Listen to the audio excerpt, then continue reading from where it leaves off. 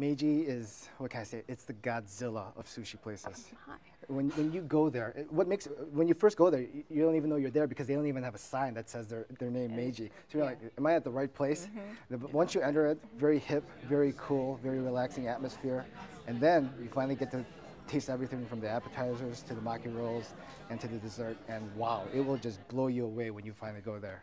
Love sushi restaurants, but I had a very average time at Meiji. I think you have to judge a sushi restaurant by the fish. I think they have some innovative rolls, but I ordered primarily nigiri, which is just the fish with the rice. I had the super white, the tamago, which is the sweet egg, which I don't know that much about sushi, but from what I've heard, that's the way in Japan they sort of decide whether a sushi chef knows what he's doing or not. When you judge a sushi place, you gotta judge something, what makes them different. It's the maki rolls. The maki was good. When you go to sushi, everyone, and if it's a top-notch sushi place, you're basically getting the same kind of fish, good quality fish, and basically the rice, and you have the sushi. So there's really nothing much to compare, unless it's low-level fish. Then you're like, yeah, this smells fishy. You don't want it to smell fishy. But with the maki roll, they have like their own signature maki roll. There's 8 of them.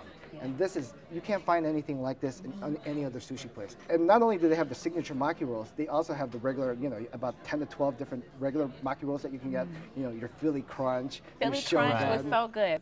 The other sushi wasn't, it was a little average, but that Philadelphia Crunch was really, really good. It had that bite. And it was like, oh, this is such a surprise. It was delicious. Like, oh, I'm going to order that again. I mean, the customer service was really, really good. And I noticed that in front of us, there was a sushi bar. They had all of these questions.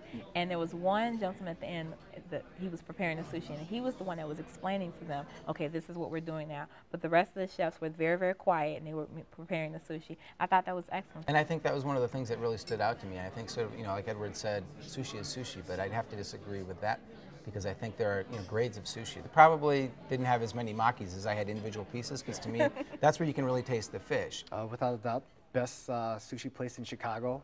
If you're gonna go there, what makes them unique? Signature makis. I agree with that. That Philadelphia Crunch maki was absolutely phenomenal. I have to disagree. I think in my neighborhood alone, Bobsan, Coast, Marai, Katsu, I can think of a number of places that I would rather go than Meiji for sushi.